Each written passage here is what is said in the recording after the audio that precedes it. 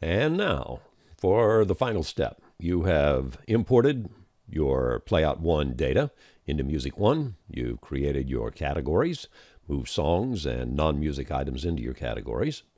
You've created format clocks. I only have one here at the moment.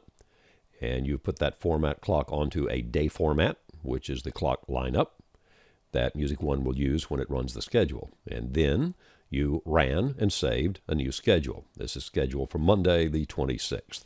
When you save that schedule, Music One created two files, one for its own uses, and it created a playlist file for PlayoutONE. Where that playlist file went is set in System Settings under the Automation tab.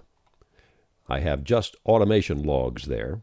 The name can be anything, provided that PlayoutONE is directed to the same folder. There's other videos and information about that. But this one is under C:/Music1/automation logs. So in this setup, that's where the playlists for PlayoutONE are going to go. In PlayoutONE, click on the System Settings button. That's the little gear icon in the top right-hand corner.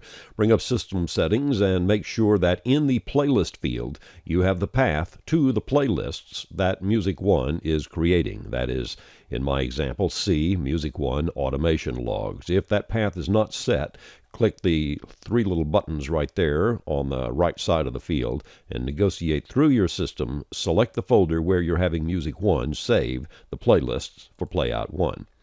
Also on this screen, you will want to click Auto Load the next playlist when item reaches, and that number can be set. What that means is, as PlayoutONE plays the songs and the items through the hour, they will disappear from the screen, and the list will get shorter and shorter, and you can tell it here when to load the next playlist. 10 is a nice number. You can make it larger or smaller. Click that little button right there.